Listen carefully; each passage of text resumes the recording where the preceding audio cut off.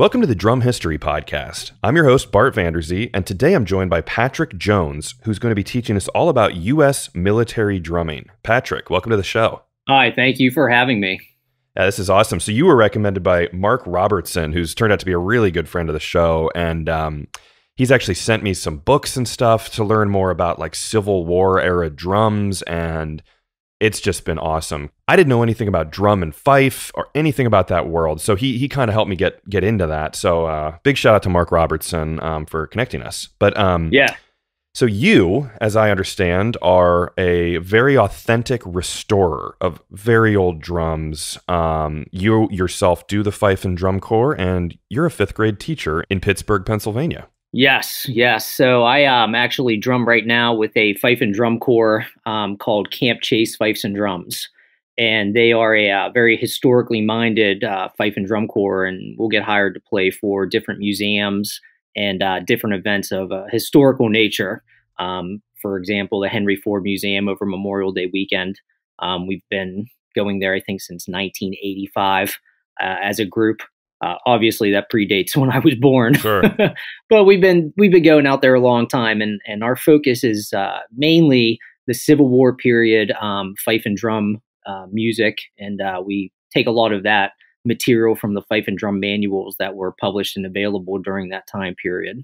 Okay, so why don't you tell me, because I've read a little bit about the book Mark sent me, but why don't you explain to everyone what is fife and drum? I mean, literally down to what is a fife? Like, give us the whole spiel on that.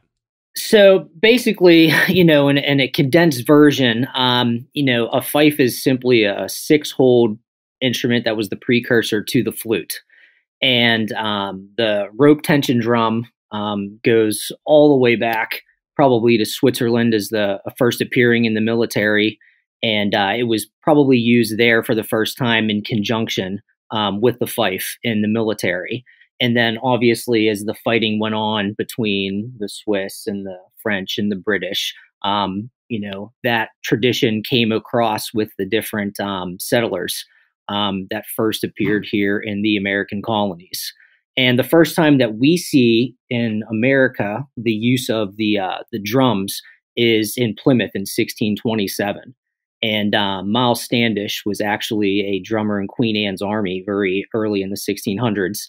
And they would have the militia organizations formed in each of the towns as a protective measure against Native Americans and attacks and things like that. And what they would do is they would have a training day. And along with the training day, you would have a drummer. And the drummer sometimes would be paid in sometimes food. When you look back at different records of how they paid drummers then. And the drummer would act as a signal for the men to march together, to drill together. And even for town meetings, drummers were used in the colonies in place of, bells. When church bells would signal people to come for a meeting, you would actually have drummers doing that same thing. So a drum was used throughout the colonies very early on. Even the term drumming up business, that's a phrase that goes back to the drummers, marching around the town, drumming to stir everybody to come to the meeting house or to come to the center of the town for some announcement. Wow, that's so interesting. I remember seeing online, and I forget where I saw it, but how drums would be used by like fire departments to alert people of fires, I guess, or to get the fire department together. I think it was something like that. It would make sense to do that. Anything that needed to be communicated pre having any electronic devices, it's a lot easier. And even when I talk to my 5th grade students about this, when we discuss the history, I tell them, I say, is it easier to go around yelling things for 1,000 people, or would you get a group of drummers together and people would either come and yell at them to shut up and stop playing because it's annoying, or they would come, because something was wrong. That's so funny. What subject do you teach? I never asked that. I teach history. Oh, that makes sense. So, okay. Yeah, I kind of started out. I've been in the same district now for 14 years, and I started out teaching English language arts and social studies. Oh, great. And then they eventually ended up allowing us to be kind of consolidated into specific groups. Awesome. And I was lucky enough to teach history. Perfect. I think you'll feel right at home talking to me from teaching fifth graders. I'm about that level there. So that's all right. Yeah. Okay. So now back to the topic and onward with U.S. military drumming. So we're in the colonies. That's the first use of it there, basically. Correct. That would be military. That would be gathering everyone. Where does it go from there? And then also, as we go, maybe talk about the gear like you did, where it's rope tension and all this, and maybe a little bit about the manufacturers, and just take it away. What you'll start to see in the colonies is you'll start to see, an uptick as we get into, the French and Indian War and, different wars of, the U.S. and the colonies and things like that. You're going to start to see the output of military music manuals. And that's where I think all of this gets really interesting, because if you take a look at a military unit, they start to designate one fifer and one drummer for every company. And usually there are 10 companies of soldiers in a regiment. So you would have something called the regimental field music. So the whole idea behind having like a system of drumming needed to be in paper or needed to be taught so that people were playing the same thing. Yeah.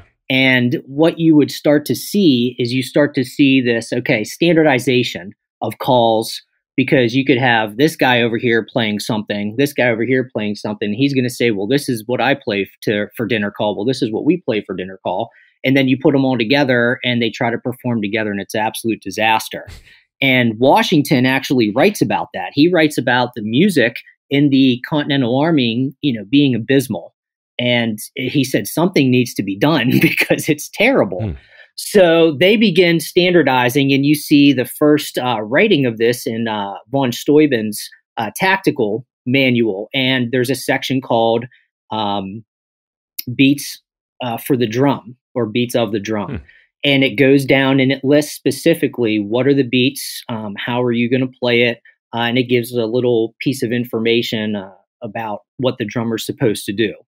So that's the first time that we see here in the American colonies something in writing standardized. Now, there's obviously people who had manuscripts. A lot of things were, taught by rote drumming, obviously. But that's really the first time I think you see something standardized to say, okay, here's how we're all going to do it. And that happens, during the Revolutionary War. Then after that, we begin to see different manuals come out.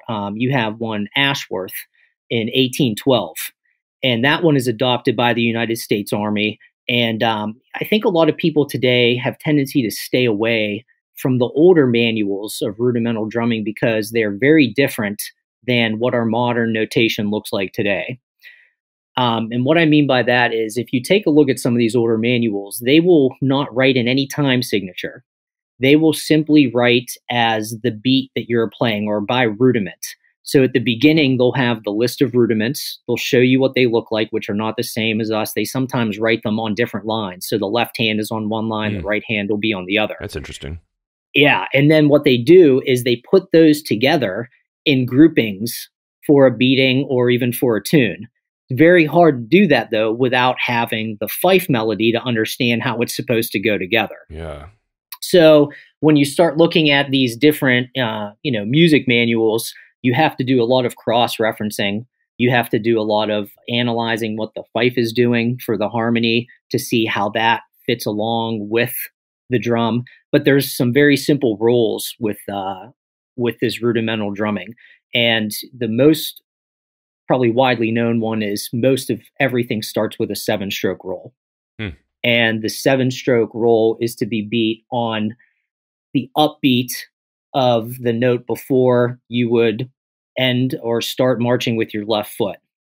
So that's kind of like a widely known, it's kind of a joke that people use, like, oh, how does that beating go? And it's like, it starts with a 7. Well, they all start with a 7 pretty much. Yeah. So it's kind of a widely known joke in the fife and drum world to tell people. Man, I love that there's jokes in the fife and drum world, I know. I don't know if I should be ashamed of that or if be proud. I'm not sure.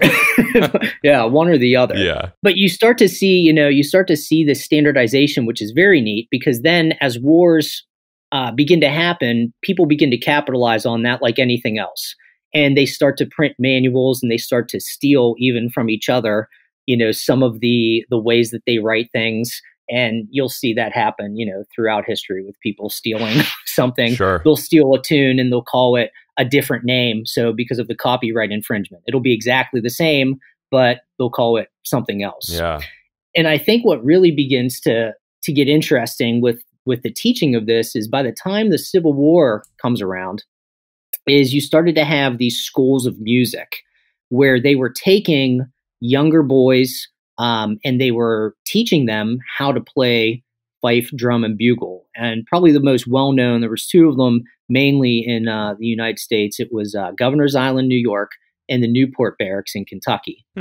And in Governor's Island, New York, there was a really fascinating diary written by a drummer boy who was taken there when he was about 12 years old or so. And his name is Augustus Myers. And he chronicles the daily life of who his instructors were, what they had to do there, what they were required to do. And it's really fascinating to see that from a musical standpoint, that this was not like, oh, here's a young boy, we're just going to give him a drum and he goes off to war. They had a duty to perform, and they had to know that duty in order to be a part of the whole military existence. Because when it comes down to it, the fife and drum was the communication aspect for daily life for soldiers. They heard the fife and drum every single day, when to get up, when to assemble, when to take roll calls, when to eat supper. Yeah. Everything was regulated by the fife and drum. Let me ask you a question real quick. So let's say I'm just a foot soldier. I'm not a drummer. I'm not a musician. I have no background on this at all. How do I learn what I'm listening to? How do I know this means go to dinner? How do I know this means let's get ready for battle? Because you would hear it every single day. Okay, so they'd say, maybe they'd train you and say, hey, this is what this means, and then you hear it constantly. So they all practice listening. They all knew. They knew exactly. I could tell you probably, and from some diaries, they knew exactly what reveille was, because if you get an entire 10 fifers, 10 drummers, you have the full complement playing at 5 a.m. Yeah. And they would play, the first thing they would play is a reveille sequence, which was about 8 or 10 tunes. And the whole idea was to get these guys out of bed. And that's all that that's all they did. So they would either get up out of bed, and there's different newspaper sketches that you will see of drummers and fifers having things thrown at them by the soldiers and, trying to get them to stop playing. That's funny. That was their job. Yeah. To get them out of bed. That's so neat.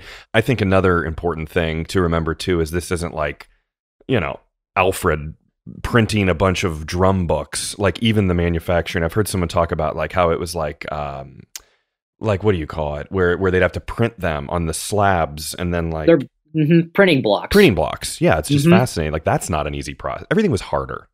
It was, when you take a look at some of these fife and drum manuals and think about the amount of time it would take to produce something like that. And then, you got to look at a lot of different facets when you take a look at the manuals. The person who was printing it was not a musician.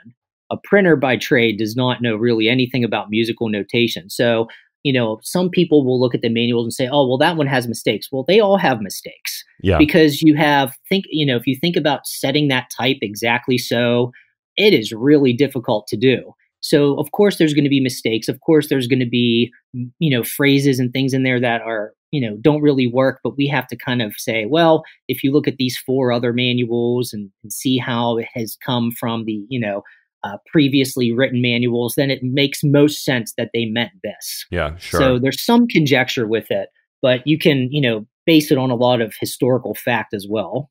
Yeah, that's so interesting. There's just so many little side pockets you can go down with this. But okay, so carry on here. So we were in the early 1800s then. Yeah. So when you start to see the War of 1812 happen, we have Ashworth's manual. And what you start to see then is after that, you start to see some differences in the styles of music. And one very particular style of music you see is happening up in the New England area. Specifically in Massachusetts, you start to see a manual come out called the Massachusetts Collection of Martial Music. And that's by Rumrow and Holton. And when you start to see this style come out, it's very unique in the way that it's played, the way that it's performed. And I think that's interesting because even within the fife and drum community, you see these different styles of music written. And it's interesting because later on, even in different fife and drum diaries, fife and drummers' diaries, they talk about rival drum corps. And they talk about how the playing styles of the Fife and Drum Corps in New York were very different than their playing styles of Massachusetts and other places. And they describe them as a 6/8, and he calls them the chunks of pudding, pieces of pie style that you hear in Massachusetts, as opposed to our get out the way, old Dan Tuckerish style, which is written in 2/4. So they talk about the way the soldiers march. What is that? And what does that mean? Chunks of pie? Like so chunks of pudding and pieces of pie. Yeah. I apparently, and this has been a long time, another friend of mine who I talk to very frequently about this, who's, and he's just a wealth of information. His name's Peter Emmerich. And that refers to a tune. And that tune, I believe, is in 6/8 time signature. Ah. And anybody knows, obviously, 6/8 time signature 2/4 sounds very, very different. Yes. And when you're marching to it, it almost gives you kind of a, for lack of a better term, 6/8 almost gives you a sort of swag Sure. when you're marching to it. Yeah.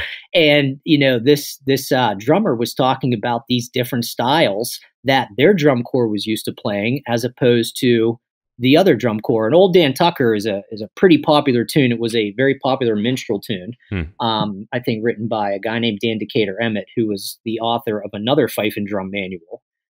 See, there's so many little rabbit holes you can go down with this stuff. It's almost, we joke around about that often. Like, how far down the rabbit hole do you want to go? Yeah. There's just so many things, but it's when you're talking about something like fife and drum and you're talking about tunes, you're talking about rudiments, it's almost hard not to bring it all together. Sure. Because there's so many facets that influenced it. Even, the Irish and the Irish immigration, you see a lot of jigs and you see a lot of Irish music. Yeah. Because that was the influence then. So you're going to see, different types of things that happened in, the Civil War drum fife manuals that are kind of a sign of the times, popular music, obviously, like any other time period in American history. Yeah. Gotcha. But by the time the Civil War, rolled around, the Civil War is basically your height, your apex of fife and drum in military, because after the Civil War, it starts to lose its flavor and you start to see the bugle take over more. So I think that, if you're studying fife and drumming and that style of rudimental traditional drumming, I think its height would definitely be the Civil War, because I think more manuals were printed between 1861 and 1865 than any other time period. And there's so many different manuals, and some of them are very similar. Some of them are almost identical, and some of them are so different that you would have to look at it and say, okay, when was this printed? Who was this distributed to? And which groups of, armies were using specific manuals. And that's really hard to determine sometimes. Yeah, really. Do they, I'm sure they do. I'm sure they're in like a museum. Some of them must still exist, right? Like, yeah, I have a few original cool. manuals from that time. I know there's certain ones that are, identified to a certain person, and that makes it really interesting because that whoever that person served with, that unit was using specifically that manual, so you get a real good sense of what they were playing.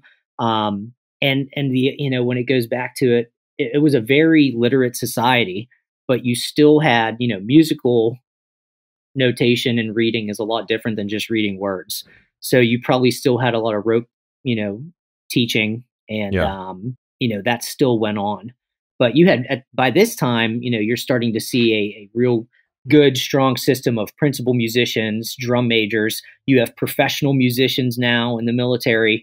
You have brass bands, and they are also now coming in, and they're usually professional musicians with the regimental brass bands. So you see a lot of professionals now entering the scene, as opposed to we need people just to play duty calls. Now, bouncing off of what you just said, it would be like a musician who is a professional, let's say, very good drummer, but he wants to serve his country, or he gets drafted or whatever happened there. But you would go in and say, hey, here's my special skill that I have. Let me be a musician, instead of being like nowadays you'd say, I'm really good with computers. Let me be in the intelligence department. You could say like, hey, I'm a drummer. Let me go in and be in the Fife and Drum Corps. Yeah. Absolutely. Okay. Absolutely. They had, there were town brass bands, predating the Civil War from the 1850s. Oh, wow. And a lot of these town brass bands were, en masse, mustered in with different companies and regiments. And early on, it was allowed that every regiment could have a brass band. And even some of the officers paid out of their own pocket to make sure that their brass band had the best instruments and had the best equipment, because they wanted them to look good. And, not to just be there for, musical entertainment, but also was kind of like, competitive in nature for one officer's regimental brass band to be known as the best in the entire army. And they would, of course, be able to serenade the generals. They would be able to perform concerts, and they did things like that. But whole brass bands were actually allowed to muster in, and they were paid very well. They were paid more than the average soldier because they were specialized. Yeah. Now, what happens, though, is it got a little bit too expensive. So by 1862, I believe the War Department said, no more regimental bands. we can't afford that anymore. Yeah. Wow. So now it's going to have to be, turned into just brigade bands. So instead of having 10 regimental bands, you're now only allowed one brigade band for your 10 regiments. Gotcha. And you start to see those. And the nice thing about that, with the Civil War, is you have tons of photographic evidence of this. And I think that's one of the really nice things when you take a look at the Civil War, is there's so much photographic evidence of all of these things. There's a lot of diaries that are, readily available. The Library of Congress has an amazing resource. You can go on, you can take a look at band books, original band books that they've scanned in high definition, and you're able to take a look at the music that was played. And some regimental brass bands that are now like recreated brass bands use that exact same arrangement of music, which is really cool, because you're taking something that hasn't been heard on original instruments. And a lot of these brass bands today even have all original instruments. So you're hearing original music played on original instruments.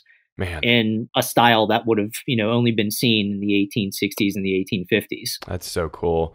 So, this right here, where we're talking about 1861 to 1865, the Civil War, this is the big moment for these guys, right? Like, this is the heyday. Yes. So let's spend some time here, because, first, my question is we're talking about both sides, the Union Army and the Confederate Army, correct? They're both using these. Okay.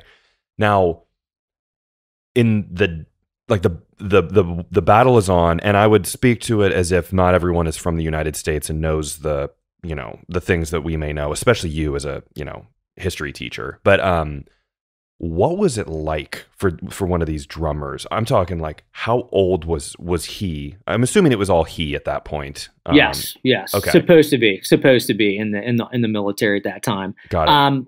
Basically, there's definitely a large misconception of what these bands and drum corps and musicians did when the battle actually occurred. Yeah. The one thing that I tell my students this, and I do a lot of interpretive, demonstrations, and I explain to people that if you have thousands of guns going off, you have cannons, you're never going to hear a drum beating really anything on a battlefield. It's kind of absurd. And what really they were used for during the battle is they were used by the surgeons, and they were used by the medical staff to go get wounded. So they were definitely exposed.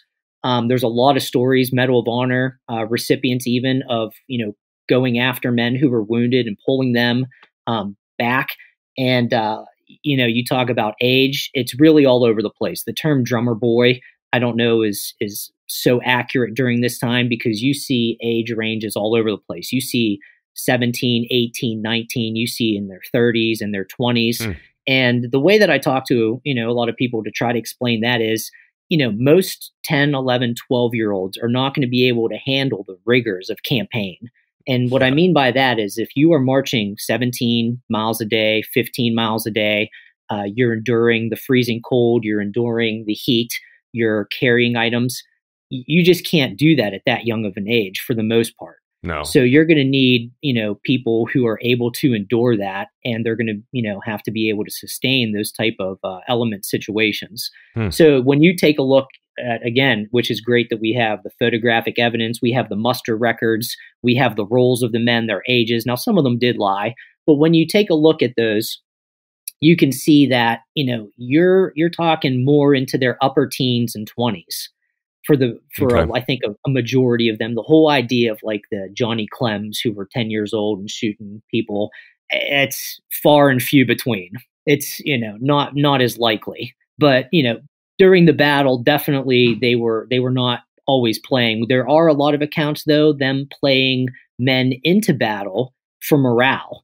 And that happened, numerous times, at famous battles like Gettysburg. They talk about that with the Iron Brigade marching on to a Scottish piece called The Campbells Are Coming just before they, engaged on the first day. So there's a lot of different pieces where we know that they played specific tunes. In the wilderness in Virginia, for example, as they were marching down, the Fife and Drum Corps was playing, and everybody was actually laughing. And General Grant had come out of Todd's Tavern and said, what's the fuss about? And he goes, well, why don't you know, General, what they're playing? He goes, no. And they said, well, the tune is Ain't I Glad to Get Out of the Wilderness? And he said, well, I only know two tunes. One of them's Yankee Doodle and the other one isn't. So there's certain times that we know, which are really cool, exactly what a band or a Fife and Drum Corps was playing at an exact moment in history. Wow. And we have, the music to that, which is, I think, very cool. Can you back up real quick and explain a little bit about what you meant about surgeons would use them? So how would that work? Like they would take a drummer with them to go out and retrieve soldiers, or? Basically, they would most likely ground their drums and their musical instruments somewhere, and then the surgeon in charge would be their boss. And he would say, okay, go out there, and they would just get wounded men from the battlefield and bring them back to wherever the field hospital happened to be. And by field hospital, I mean a barn. I'm talking about somebody's outdoor of their house, anywhere that they were set up, because these were, situations, and that could go down a whole nother rabbit hole, the ambulance corps and everything. Yeah. But these were situations where, they needed immediate triage of men, and things were happening very quickly, and it had to be right there, right then. So the musicians were detailed to go out and get the wounded men, bring them back, and hopefully, have them be worked on in a timely manner, which sometimes we know wasn't so timely. But that was their job during the battles. Okay, so then that takes me to another question of were drummers like they didn't have a gun. They were not like trained for battle. They were more almost like you said, like in the medical field of just like people who have a service. They have a purpose to serve, but would they have guns? Would they have knives? Would they protect themselves at all? They were not issued any sort of equipment or weapon. They had a musician sword they were issued, and that was pretty absurd to even think that would do anything. It was more ceremonious. It was a musician sword to make them look good, and a lot of them threw them probably away because they were cumbersome, or put them on the wagon trains to not be used. But that was all they had. And usually and they were exposed to fire. I mean, so there was no doubt that they definitely sometimes were exposed, and not that, anybody would be aiming at them particularly, because these armies are firing, hundreds of yards away from each other. But yeah, there's definitely evidence that they were killed on the battlefields, by stray musket balls, just the same, because they were exposing themselves in the same way. Or even, I know there was an Ohio drummer at Gettysburg who actually crawled out and pulled, he was a Medal of Honor recipient, crawled out and pulled one of his screaming comrades to safety on his back. and actually put him on his back and crawled and pulled him back to the Union lines, Wow. in between the Union and Confederates, firing at each other. Hmm. So there were definitely acts of bravery, I think, that people would be surprised about, seeing these musicians who really were not combat soldiers taking active roles when the need arose, which I think really says something for the type of people that they were during the 1860s. That duty, Yeah. their comradeship that they had. I think is something that is very difficult to see in modern day. Sometimes, day to day life of what these guys were enduring on a Yeah. daily basis. Man, and again, so this goes back to my question of this is on both sides. So it would be the Yes. same because again, I guess your neighbors on one day in 1860 and then your enemies in 1861. So it's not like they're different countries. I mean, it's the same people. No, exactly. And I mean, the North was obviously much more supplied Mm-hmm. than the South, which is kind of a cool segue when we get into, I can start talking a little bit about drum making. Yeah, you read my mind. I was going to say, let's Yeah. talk gear too. Yeah. So when you start to take a look at manufacturing of musical instruments, that's a very, interesting thing as well. Because if you, go back a lot of years and you see people who were skilled at making cabinets, cabinet makers, coopers, woodworkers, they were able to make drums. So when you start to take a look at the construction techniques of these older rope tension drums, there starts to be a kind of a similar way of making them. And, you really have some main components to the drum. You have your drum shell, which is wooden. And most of the ones I would say that I've seen, a large majority are going to be steam bent. And it's hard to say how they were steam bending them then, whether they had a steamer set up and they, had a steam box and steam bent them, or the wood was green, obviously, and, the moisture content, and there's all those things to think Mhm. about, and whether they were soaking it in water or even boiling it. But either way, they had to do something to bring that moisture content up. And then they would bend the shell, and they would usually use some sort of hide glue to connect that seam, that overlap that they would have, the scarf joint. Hmm. And to further reinforce that, you see a lot of use of either iron nails, decorative tacks, and a lot of makers did have a specific tack design that they used. You start to see very famously in Connecticut, the Brown family have a very unique style of tack design where you would have a circular tack design around the vent hole. Then you would have a series of diamonds. And literally, you can take a look at a drum and I can immediately identify, oh, that has to be a Brown drum, just because of the way the tack design is and the way that it's made. Wow, very ornate, and it is. It's fancy, and that's the way it was meant to be. They were drum makers too, so they were, particularly, I think they're around in the early 1800s, 1820s. I have a Brown drum from 1825, and it plays absolutely beautifully, and it's very large as field drum goes. It's earlier, so it has about an 18-inch diameter and a 16-inch shell. So when you add on the hoops to it, you're looking at another 2 to 3 inches or so. So it's quite a large drum. And so that you have the shell, which is the main component. Then you have the hoops, the counter hoops, which are usually painted some sort of color to protect the wood. You see different shades of red, but red seems to be the predominant color. Obviously they would use vermilion to paint those. And then the heads are either calfskin, sheepskin, goatskin, and then you have the snares, which were not called snares then; they were guts, because they were made from sheep intestine. And those obviously lay across the bottom. And depending on the maker, depending on the year, you have either a snare strainer or a large amount of drums I've seen. They just lay the guts right across the bottom, and you just pull them to tighten them, on the side, and that's it. There is no metal snare strainer. There is nothing like that. And there are no dampeners. There's no cloth, because you don't want anything to dampen the sound of those drums. You want that sound to carry as far as possible. So that modern idea of let's dampen the sound of a drum to get it as crisp as possible, they wanted the exact opposite effect in the 1800s, the 1700s, because you want that sound to carry as far as you can so that everybody could hear what you were doing. Man, that's the drums were, like you said, they're giant. That's fascinating. This had to be heavy. It had to be a heavy drum, right? You'd be surprised because the shells are only about 1/8 of an inch thick. Okay. And what's interesting about it is if you take a look at the type of trees that were growing in the 1800s, what availability they had. They had the availability of a lot of old growth forests. And I think what that allows to happen is it allows the grain on the wood to achieve a much tighter density.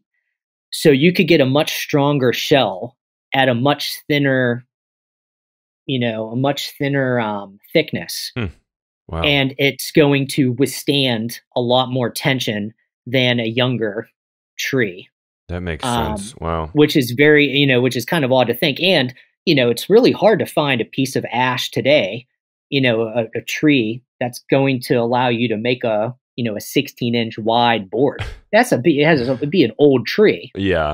And they're just not you just don't have them around like that anymore. No, the world, I feel like things have been a little picked over. I mean, this was back when it wasn't like that. So, and one thing I think we could talk about a little bit too is I started the show about 2 years ago. I really didn't realize until, a couple episodes in, I'm doing research about how traditional grip starts because of these guys marching, and in order to walk, they had to have the drum at an angle, and therefore their left hand would be, with the stick coming out traditional grip with it sideways. What's interesting about that is even in the fife and drum manuals, you see a lot of the beginning, they're called self-instructors. So supposedly a lot of these fife and drum manuals are meant to be, I could go and purchase this and I can open it up and I could basically teach myself by reading this fife instructor, fife and drum instructor. And one of the things that they talk about at the beginning of almost all of them is how to hold the sticks. And the other thing they teach, which is kind of funny to me, it's how to hold the sticks and how to stand. And I always like that because it teaches you posture. It teaches you how you should present yourself, as a player. And then it goes, even some of them go into detail. They actually have prints of somebody standing, showing you how the stick should look in your hands. And it's very descriptive, showing just the hands and how your grip should be. And, the interesting thing is with these types of drums, you definitely need to practice moving and playing because of the types of slings and the types of, carriages that they had.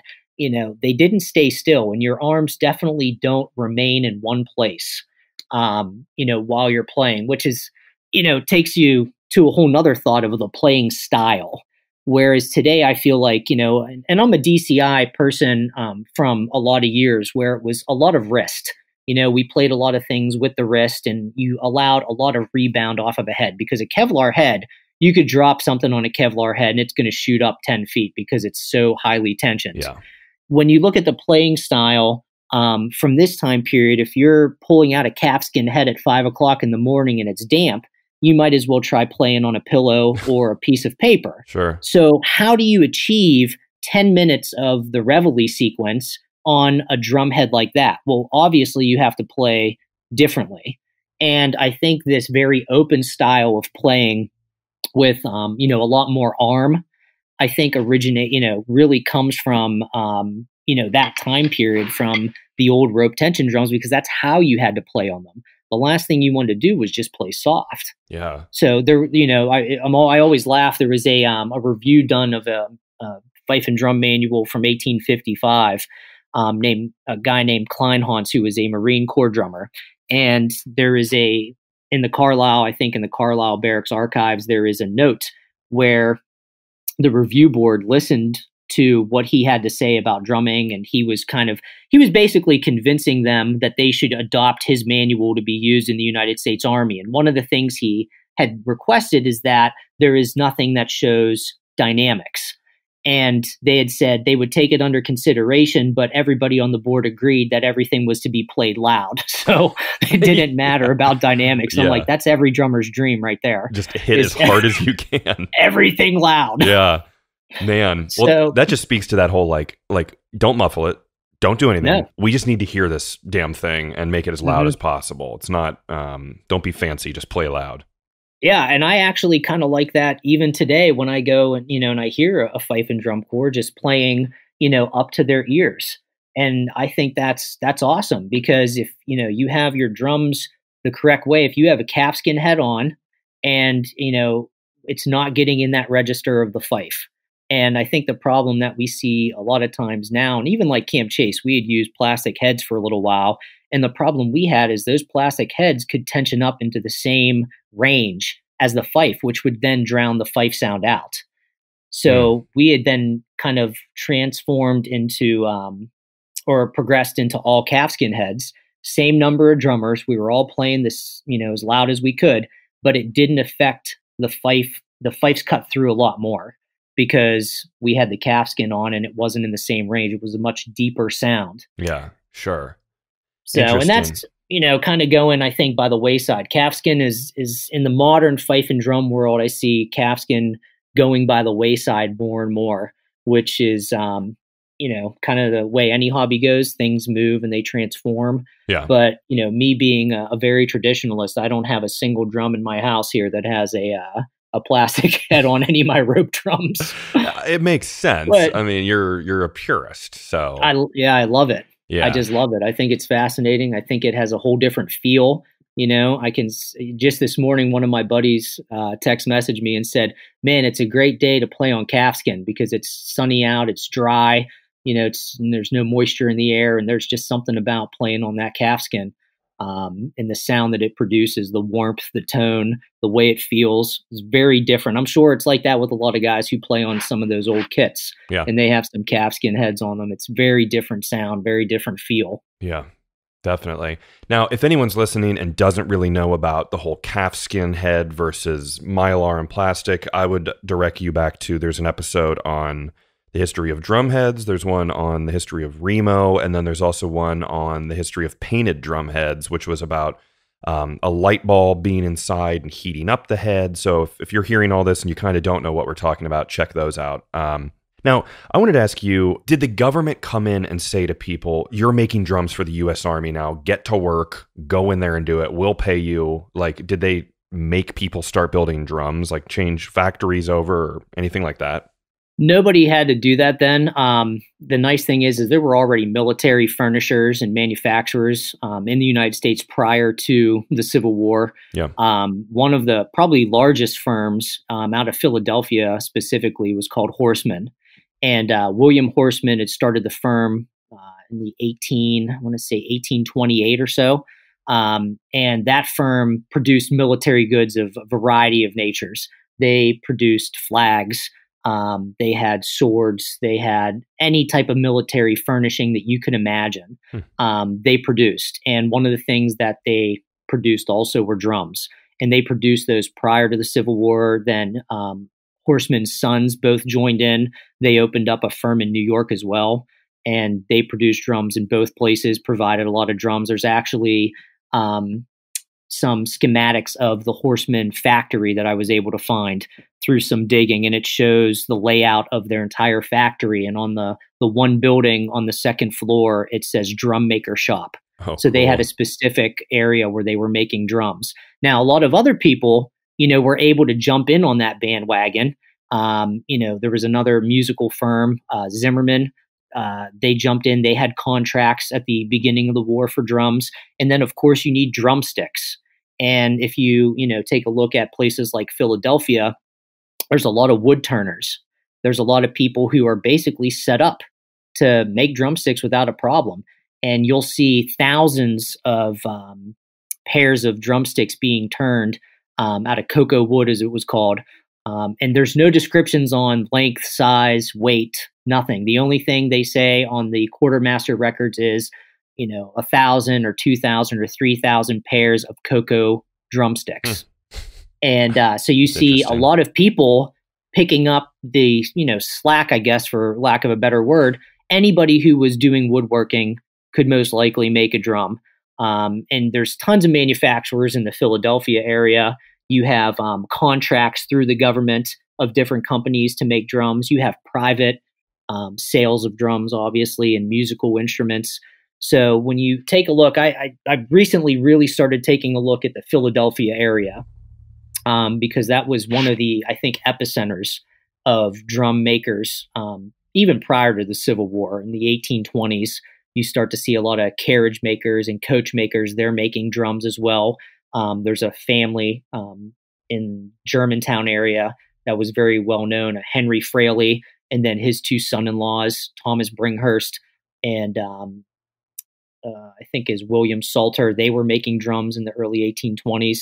Another guy in Germantown, William Ent, he had contracts to sell drums to the army during the Mexican War.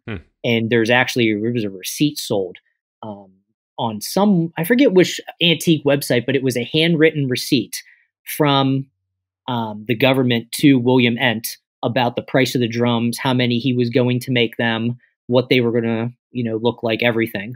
And that was pretty fascinating to have because that's early, that's 1840s. Yeah, that's so incredibly early. By the time you get to the Civil War, there's so many records being kept. It's pretty easy to find the records for the different manufacturers. So I would say basically in the Philadelphia region, the big makers of drums, musical instruments, mainly are going to be Horsemen. And then you have Conrad and Frederick Soisman. They're supposedly brothers. One was a cooper, and they come into contract, and they're asked to make 2,000 and 3,000 drums. There's another guy a couple blocks away, Ernest Vaught. He's in Philadelphia making drums. Clement Brothers, they're also in Philadelphia. And what's real interesting is when you start to take a look at the drums, you can see that a lot of them are probably using the same artist to paint the eagle emblazonments on the front. Yeah. So some people try to identify, there's a lot of different ways to try to identify drums and their manufacturer if there's no label inside. And one of them would be the eagle motif, and you could kind of see some of the tax designs they use and things like that. But it gets very difficult because they were all within a few blocks of each other and were definitely contracting that artwork out to different places. And they look the same. You'll see the same eagle motif on multiple made drums from different makers. So that they were using, it's just like today, you get an order from the government and then you turn around and say, okay, I can do this, this, and this, but I can't do these three things. So I'm going to contract it out to these other people to do for me. Yeah, really. And even the same goes for the larger companies. Maybe they got a contract for 1,000 drums, but they can't make 1,000 because they have to make something else. So they're going to go to another manufacturer and say, hey, I need 2,000 or I need 1,000 drum shells. Can you send those to me? And then they'll put them together. Then they pop their label inside. So it's real interesting. It's easy, I think, earlier to tell who the drum maker was because that person really made the drum. As you start to get into the Civil War, it becomes a little bit more difficult because you're wondering, okay, who made the drum or who just put their label in it and sold it? Yeah, that's similar to, I know with like early, like the 1920s drums, I was trying to figure out the brand of one that I found at an old antique shop, and apparently Leedy was making a ton of them, and just sort of or Wahlberg and Auger was being kind of the white label, like, here, take this and then put your information on it, kind of thing, just making shells. So that's obviously the brunt of our conversation is about the Civil War, but like moving forward here for the sake of time, post 1865, obviously that, you said, like we said before, is the heyday of this type of musician. Where does it go from there? Because it has to sort of, things get modernized and the form of communication. Yeah, I think what ends up happening is what you start to see is, the fife and drum as a military tool starts to just become obsolete. And you start to see it now turn into ceremonious, more ceremonial type of activities. You start to see more bands. You start to see more public performances. The role of fife and drum as it was in the military pretty much ceases to exist, and the bugle more or less starts to take over, because the bugle can be heard very easily over the din of battle. The bugle, I think, really takes over. And then later on, what you start to see after that is these combinations of now fife, drum, and bugle. And the nice thing is there's a wax cylinder preservation website that you can check out. And they have recordings from about 1897 to 1903, 1913 of these fife, drum, and bugle corps now playing in parades, and they're on Edison wax cylinders. So you can start to see this progression of where it's going to, which then ultimately leads us to drum corps, DCI, where you have drum and bugle corps, and you start to see even, Boy Scout groups have fife, drum, bugle corps, and you start to see this, I think this whole ensemble idea coming together where you're making music for entertainment as opposed to serving a military function, as they did it in the Civil War and in previous fife and drum terms in the military. So I think it all goes more towards entertainment. Sure. I would have to say, because really there's no need for it anymore. Once you have two-way radios, once you have, any other sort of communication device, you really are not going to need any musical outlets military-wise to wake guys up. Well, you read my mind. Would you say,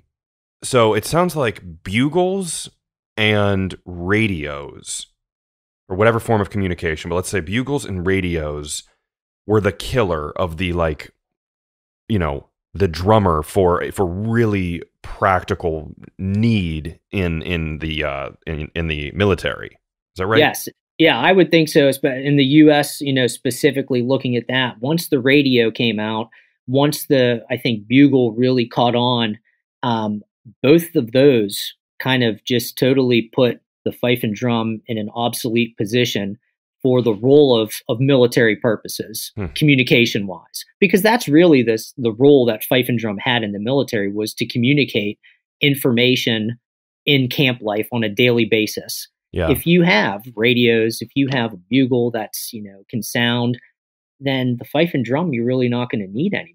Yeah. So you do start to see, Spanish-American War, and you start to see some other things. The bugle definitely takes precedence, and the fife and drum is.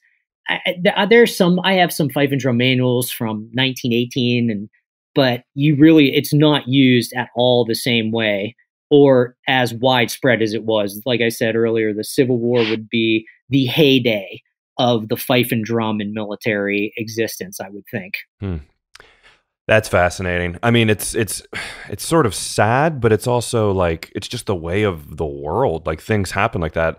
Technology changes, everything changes like that. But I want to save some time for you to tell people about how you currently are playing with this. You're playing with the Fife and Drum Corps, and like, maybe there's a young drummer out there who doesn't know anything about this, but they really want to get into it. So talk a little bit about what's happening modern wise. And I hope I'm not skipping anything. I imagine in like Vietnam and Desert Storm, there's not too many guys with a snare drum marching along. It's more, again, ceremonial. Okay, yeah. Yeah, no, it's interesting. Today, everything is so accessible to us. It's so readily accessible online. And, the whole idea of rudimental drumming, traditional rudimental drumming is not as, I think, wide known maybe as people would even think. I know when I was younger, I wanted what I called Civil War drum lessons because I didn't even know what the word rudiment was at that time. It's funny. So yeah, basically what I started to do is I, found a teacher. My parents did actually for me. They found a teacher who taught rudimental drumming. And I just started with, okay, what does an open roll sound like? And that's where it started from there. Really basic, not even really doing anything with reading music, but being able to hold the sticks correctly and play, this long roll, as they call it. So there's a lot of fife and drum corps up in the New England area. New England is really, really probably, I would say, the epicenter for fife and drum in the United States. Connecticut, Massachusetts, those places, they have a lot of fife and drum musters, as they're called. And they're really interesting to go to. Being from Pittsburgh, I'd only gone actually to my first fife and drum muster last summer in Deep River. Oh, that's fun. And it was, it's interesting because there's over 100 Fife and Drum Corps there. You can go online. There's multiple Facebook pages with groups that have Fife and Drum Corps, information. But the only one that was closest to me was the Camp Chase Fifes and Drums, and that one was very historically minded. And there's not a lot of, historically minded Fife and Drum Corps around. There's not too many. There's only a few. Most of them today are very on the more of the cutting edge of rudiments, more of like the hybrid rudiments and playing things that are written by people in their group, arrangements in their group. There's very few groups that actually take what is in the Fife and Drum manual, then present it in a historical perspective to the crowd. And that's what the Fife and Drum Corps I do, or that I'm in, actually does. We do a lot of interpretation to explain how it was used. This is what it sounded like. Here's the manuals we got it in. And it's very easy to find. We have a YouTube channel. I have a YouTube channel with some of that information. I just done a presentation on rudiments through military music manuals for the USARD, which is United States Association of Rudimental Drummers. And that's a group that just kind of focuses on rudimental drumming and its history and how that all came to be. So there's a lot of different, I think, outlets, even some museums like Fort McHenry, the Fort McHenry National Park and Shrine. They have a Fife and Drum Corps that does yearly performances. And they do a lot of very traditional music from the Fife and Drum manuals from the War of 1812 and even some stuff from the Civil War. They do a nice job there. I had mentioned my good friend of mine, Pete Emmerich, Old Sturbridge Village up in Massachusetts. They do different muster days and they perform there, very authentic. But there's just not a lot. People aren't, I feel like, as interested in the authenticity side. Because it's not as flashy, it's not as showy. Yeah. But I think it has its own unique place in everything. Yeah, of course. In my mind, of course, but I'm biased. Yeah. Well, would Civil War reenactments and things like that would probably be, some form of, I'm sure there's some drummers there, right? There are. I think there's some drummers there. The only issue that I ever have with some of the reenactments is a lot of times what you see in the reenactment world, because people will ask me that. They're like, you're a Civil War reenactor? I'm like, no, not really. Yeah. In the reenactment world, you see a lot of kids who are doing that just until they're old enough to shoulder a musket. And it's not, that's like, I want to come out, which I love the excitement and I love their, passion for history, but they're basically doing it because they're young and that's what younger kids did. They didn't have guns yet. So you're not going to see a lot of, for the most part, you're not going to see a lot of high level fife and drum playing at a reenactment. I guess if you're in a reenactment, it's more fun to go charge someone in battle with and people like that. People do that thing. That's their whole deal. The Fife and Drum Corps I'm in, we don't really do reenactments. Okay. We normally go to historical sites and we are, there as entertainment, but education. So if we go to the Henry Ford Museum, we're playing, but we're also educating the public on the history of fife and drum.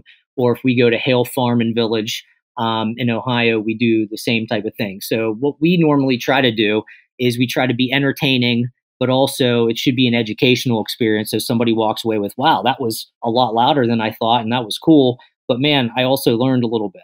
So that's kind of, the whole educational side of it. Yeah. Awesome. Well, on that note, why don't you tell people, you mentioned a YouTube page. Why don't you tell people where they can find you, the groups you're playing with, what you're doing, and all that good stuff. So if they want to connect with you, they can. Sure. I have a YouTube channel. It's PJ Drums 96, and I just have some videos of Camp Chase playing on there. And then Camp Chase Fifes and Drums also has a Facebook page, which is just Camp Chase Fifes and Drums. There's a fan page that's easy to find. And then online, we're campchasefifesanddrums.org. or if you can just type in Camp Chase Fifes and Drums, the search engine, it should be able to bring it up. And we have pictures on there. It'll have a link to the YouTube channel that I have with all of our different performances. There's also some historical images on there. And then whenever we do have performances, they'll be listed on there as well. And you can come and find us. We're usually in the Ohio area, Ohio, Michigan area, kind of the more towards the Midwest region, out Gotcha. that way. Cool. We'll have to check you out being in Ohio. Are you guys more like northern Ohio, I would imagine? It depends. It depends on basically whoever contacts us. Okay. We don't mind traveling, and our group is spread out everywhere. So we have guys from Chillicothe, Columbus, Pittsburgh, PA. We have a couple guys from Michigan. I know we had a gentleman from Indiana. So we're all spread out, and wherever we go, we've gone down to Cleveland, and done some things. They have a Irish festival down there, a Scottish festival. We played at that. So it was very interesting there because we were not the norm that they're used to seeing. So when we started playing a lot of Scottish and Irish music that was popular during the Civil War, they knew all the tunes, but they had never heard it in that arrangement. Oh, that's cool. So we were a hit there. That's great. Well, I'm right in your circle there, so I'd love to see you guys. I'm right on. So Cincinnati, it's interesting because it borders obviously northern Kentucky. So, we played at Tall Stacks a couple of times, but they haven't had it in a few years. That was one of my most memorable gigs that I've ever played at, Tall Stacks. Yeah, it's such a neat thing, right on the river across from Newport, Kentucky. And that's right where the barracks were, the Newport barracks for field music school. Man, that's so cool. So, well, Patrick, I just want to say thank you so much for coming on the show, and also a big shout out to Mark Robertson again for connecting us. And that's what Absolutely. It's all about is people reaching out and saying, hey, this guy would be great. And he was right. You were a perfect guest on a topic that I was very interested in, but didn't know not much about. So I'm very grateful to have you on the show. Hey, I appreciate the invite. And, Mark Robertson is a great guy. He's a great friend of mine. And, I was real glad that he was able to make this connection, that we were able to chat about some things that I'm passionate about and share a little bit of my obsession with everybody else who tunes in. Yeah. And it's been a long time coming. I mean, it's been my fault because I've been switching the rig up to be at home, but this has been a few months in the making. So I'm glad to have you on here. Yeah, absolutely. I appreciate it. Thanks, Patrick. Bye-bye. All right. Thanks. Bye. If you like this podcast, find me on social media at Drum History, and please share, rate, and leave a review. And let me know topics that you would like to learn about in the future. Until next time, keep on learning. This is a Gwyn Sound podcast.